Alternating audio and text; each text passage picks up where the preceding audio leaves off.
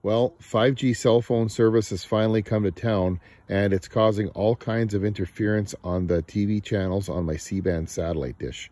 I didn't have any problems with the signal before this, so I guess it's time to change out this LNB and put a new one in that has a built-in 5G filter. In North America, part of the C-band TV frequency spectrum has been reallocated for 5G cell phone service. And even though there is a buffer or guard band between the two services, the low power C-band satellite signals are no match for powerful 5G signals. And this is why it's necessary to use an LNB with a built-in filter if you live in an area with 5G service.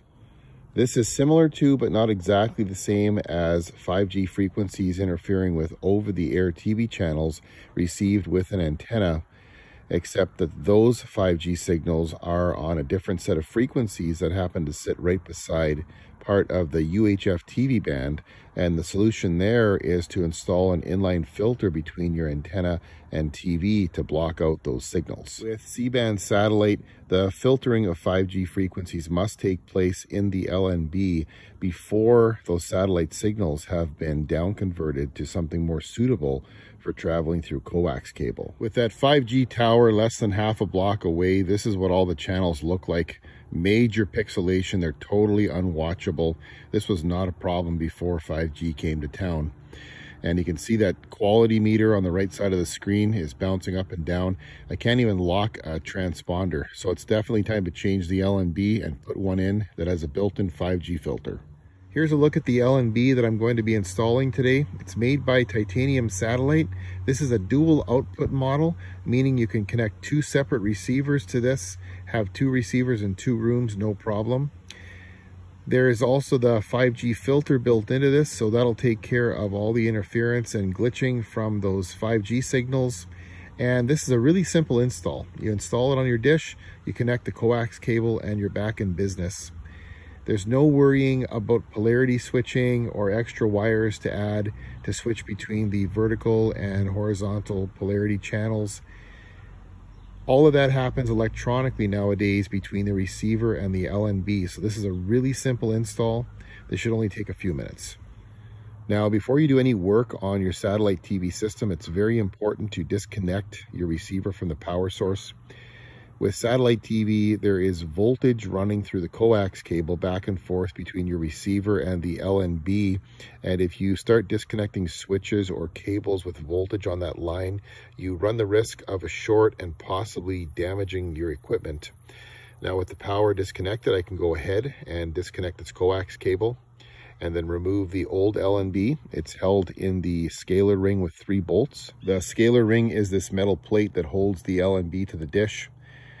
And putting the new one in, the process is reversed. Connect the cable and then fit the LNB in the scalar ring. And of course, there is some adjusting that's going to be needed in order to fine tune this LNB and make sure that it is locked on the focal point of the dish. There are index marks on the outside of the LNB that can be used not only to set the mounting depth, but also to make sure that your LNB is mounted evenly and squarely to your satellite dish. It's very important to have the LNB facing the focal point of the dish head on. The focal point is the spot on the dish where your satellite signal is most concentrated. Once you get the LNB facing square to the dish, you also want to make sure that the mounting depth is set properly. So move the LNB in and out and adjust it so that it's letting in maximum signal. Something else to pay attention to is the skew or rotational angle of the LNB. There's a scale on the back of the LNB for this, 0 and 30 and 30 degrees on either side. And if you listen, you can hear my satellite meter tone will change. It's going to get higher as I rotate this LNB skew to let in maximum signal.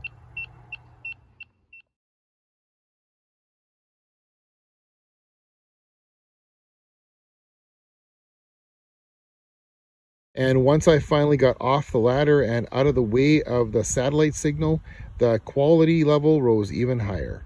I really wanted to confirm that 5G interference was indeed the problem before I jumped to that conclusion. So keeping everything else equal, the dish in the exact same position, I swapped out the LNB again. What I used was a brand new LNB that was identical to the original one I had in there, the one without the 5G filter.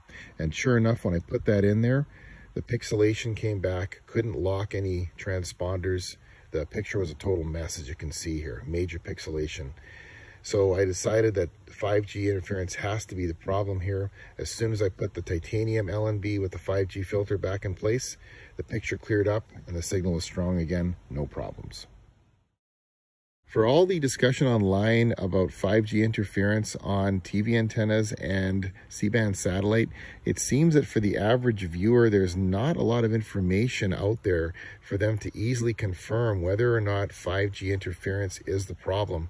If you do an image search about what 5G interference looks like on a TV screen, you might find 1 or 2 pictures max. So it seems like the only real solution in most cases, if you don't have a bunch of specialized equipment, is through trial and error. You got to look at the factors that surround your situation. In my case, I had a 5G tower very close to my location and nothing else changed. So swapping out the LNB with one with a 5G filter cleared up the problem. The only way to test this is to try. So if you have a TV antenna and you're having some strange interference on certain channels, you might want to try putting a 5G filter in line with your TV antenna to see if it clears up the problem. And on satellite, same thing. If you're having a situation similar to mine, you might want to swap out that LNB with one with a built-in 5G filter and see if it clears up the problem.